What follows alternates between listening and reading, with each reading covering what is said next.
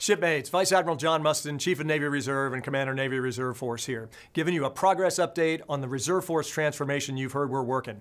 We're attacking this through the Navy Reserve Fighting Instruction line of efforts. I'm joined today by my friend Rear Admiral Ted LeClair, who's leading the Design the Force line of effort. I'm counting on him to design and deliver combat-credible units and leading-edge capabilities necessary for the high-end fight. Ted, what have you and the team been working on? Hey, thanks, CNR.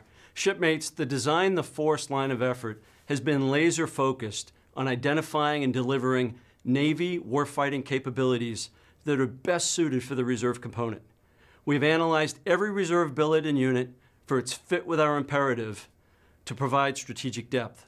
We divested reserve capacity that adds little or no warfighting contribution and invested in capabilities and capacity that provide Navy and Joint Force warfighting readiness. We are growing our reserve force and capabilities like maritime operations centers, search and rescue swimmers, afloat maintenance and repair, maritime air operations, and naval special warfare, to name just a few, CNR.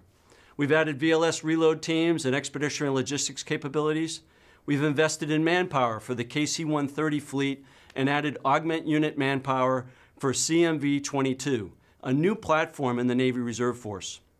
These design decisions not only make the Navy Reserve a more lethal, resilient, and survivable force, they also provide challenging and rewarding opportunities for our CELRES sailors to serve in meaningful roles that contribute directly to our nation's security.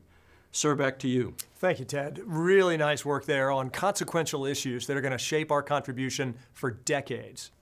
Team, while Rear Admiral LeClair and his team are moving out on the Design the Force line of effort, I want you to know we're also moving forward on 3 other lines of effort with equal urgency.